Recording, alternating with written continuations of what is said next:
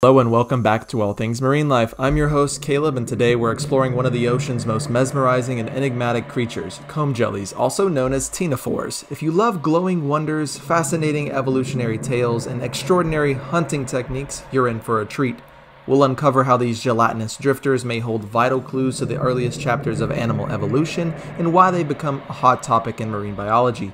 So strap on your virtual diving gear and let's ride the shimmering ciliary combs of these captivating creatures. What exactly are comb jellies? At first glance, you might mistake comb jellies for jellyfish, but these are two distinct groups. Jellyfish are part of the phylum Cnidaria, famous for their stinging cells called cnidocytes. Meanwhile, ctenophores belong to their own phylum, Ctenophora. The major difference is that jellyfish have stinging cells called cnidocytes, while comb jellies have sticky cells called coloblasts. If a jellyfish is like a taser, zapping its prey, then a comb jelly is like a big piece of ocean-grade flypaper capturing prey with sticky threads. Both are effective, but the comb jelly's method is a bit more gluey. Ctenophores are named for their 8 rows of ciliated combs, which they use for locomotion.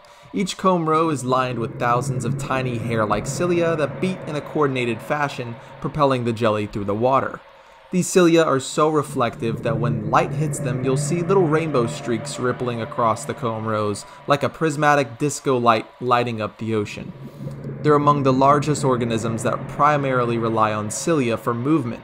Most other creatures rely on muscles or water currents to get around in the ocean. Now let's dive into the biggest evolutionary puzzles surrounding comb jellies. For a long time, scientists assumed sponges were the earliest branch in the animal kingdom, but recent genetic studies suggest that ctenophores might actually be the first to split from the rest of the animal tree. This has sparked debate and a flurry of research papers because it challenges our understanding of how nerves, muscles, and even complex behaviors developed. It's like someone showing up at a family reunion with surprising DNA results saying, "Hey, I might actually be older than Grandpa Sponge." Mind blown, right? Within the phylum Ctenophora, we have around 200 described species, but scientists suspect many more remain undiscovered, especially in the deep ocean. These species are generally split off into 2 major classes. First one being Tentaculata, which possesses tentacles or tentacle-like structures, and they use coloblasts on those tentacles to capture prey. The second class is going to be Nuda. There's no tentacles at all, and they typically swallow their prey whole, oftentimes others ctenophores. Let's spotlight a handful of species that showcase the breadth of ctenophore diversity. The sea gooseberry is a small spherical body with 2 retractable tentacles, and it feeds by using these thin tentacles to ensnare plankton, giving it the appearance of a gooseberry with trailing fuzz. It's often found in cold coastal waters like the northern Atlantic. The sea walnut is a notorious invasive species that invaded the Black Sea in the 1980s, leading to catastrophic declines in fisheries. Its diet consists of zooplankton, and it is an oval appearance, somewhat flattened body with 4 comb rows that are clearly visible. Any of the burrow species are going to be ctenophores with no tentacles that belong to the class Nuda. They're also fearsome predators that prefer to consume other comb jellies by engulfing them whole. They're also known to be bioluminescent, and many species can glow in the dark to confuse predators or lure prey. Any of the Leucothea species are graceful and ribbon-like, flattened bodies that drape through the water resembling transparent silk. Their habitat consists of tropical and subtropical seas, often near the surface at night. Bathycyrofosteri is a deep-sea dweller found thousands of meters below the surface, and it has a bright red hue. When it's illuminated by submersibles, they can appear vividly red or pink in color. They're rarely seen, and each new sighting excites deep-sea explorers. You might think these transparent blobs just float around helplessly, but comb jellies are actually skilled predators. Their main weapons include coloblasts, which are sticky cells on their tentacles or their bodies, and expansive mouths. Species like burrow species can devour other ctenophores in a single gulp. Picture a never-ending buffet where you can't say no. Ctenophores basically move through the water, scooping up tiny snacks as they go. If they're a burrow species, they'll happily treat their cousins as the main course.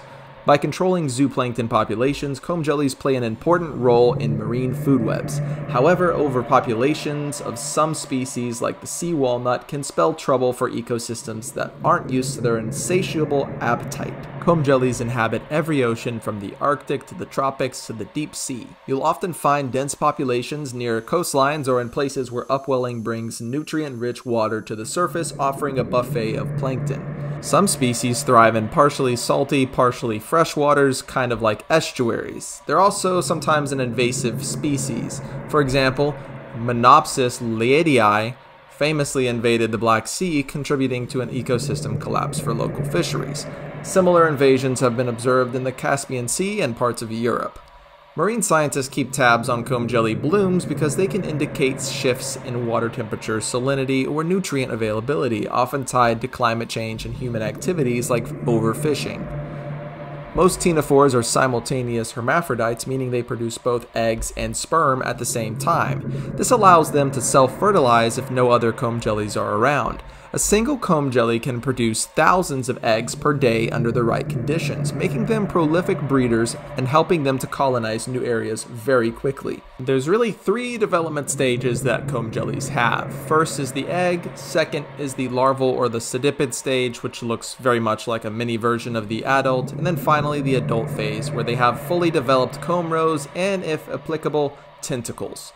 In aquariums, comb jellies can unexpectedly burst into large populations, which surprises aquarists who weren't prepared for a nursery of little jellies floating around. It's like hosting a party and realizing all your guests decided to bring their thousands of kids too. Many comb jellies produce bioluminescence, glowing green, blue, or even rainbow colors in the dark. When something bumps into them, be it a predator, prey, or a curious diver, they might light up like tiny neon ghosts. They can use it for defensive reasons, startling predators or diverting them. They can also use it for camouflage by using it to produce light and break up a silhouette, making them harder to spot by visual hunters.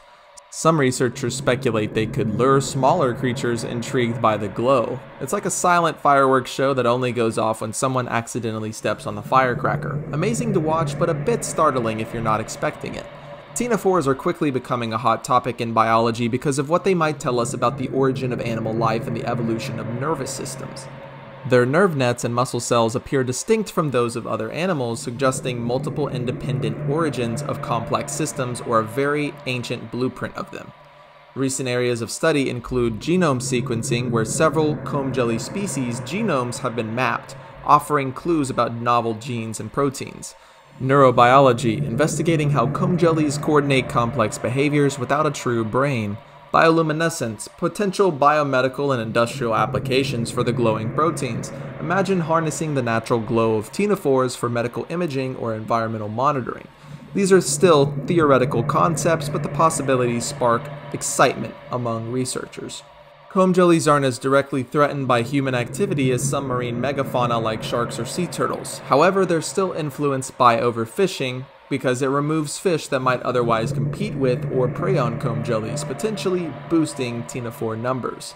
Climate change, warmer waters, and changing currents can extend their breeding seasons or expand their range, leading to more frequent blooms.